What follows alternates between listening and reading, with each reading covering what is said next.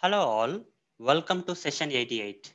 In this session, I'm going to practically show you how to use self in Python for accessing the variables and functions inside the same class. So let's get started. First of all, what exactly is the self? As mentioned here, self represents the current instance or object of the class. For example, there is a class. Okay, for example, there is a class like this. I'll name this class as car class.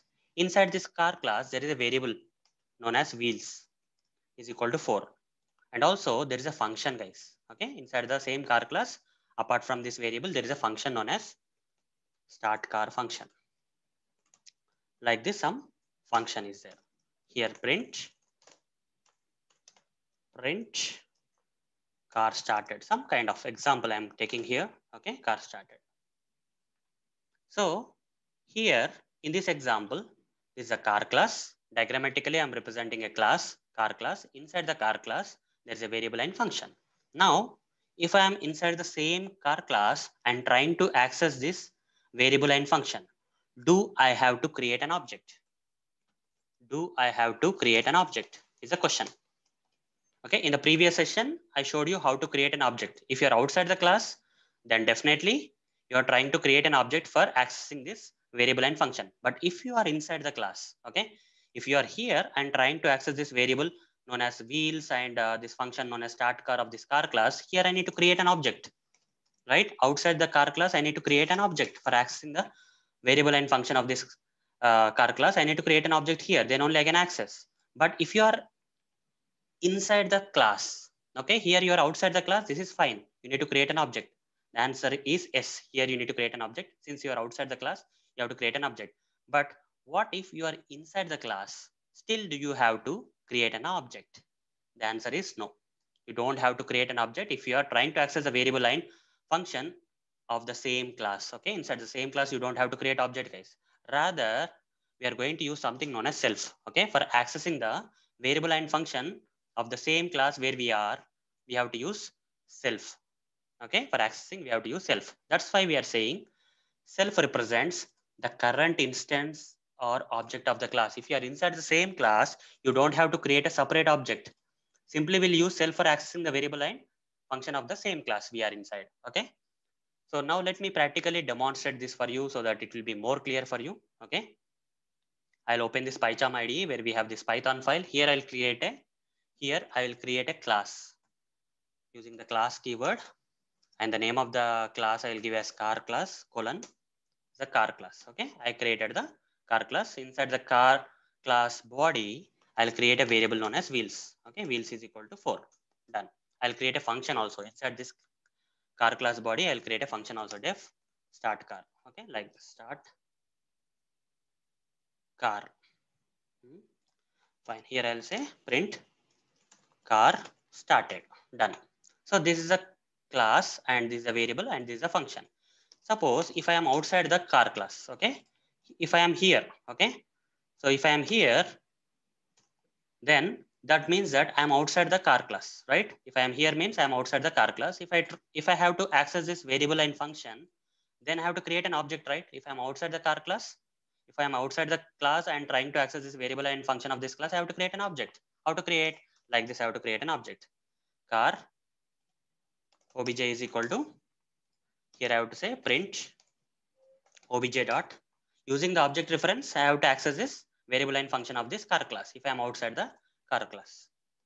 Wheels, okay? And if I have to call this method using the same object reference obj dot start car, like this I have to do. But what if I am inside the same class? Here I mean, you see, if I am here means that means I am inside the same car class body. Okay.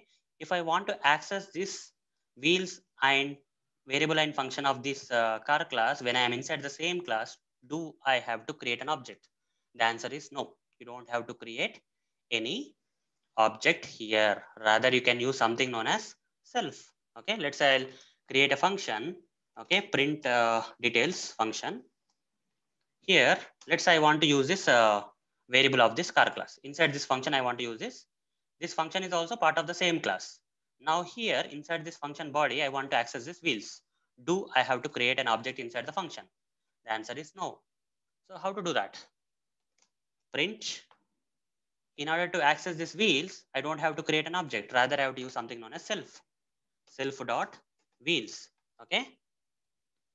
Otherwise, I'll say the number of,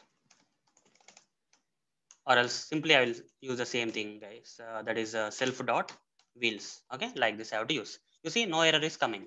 What if I directly try to access these wheels without using self?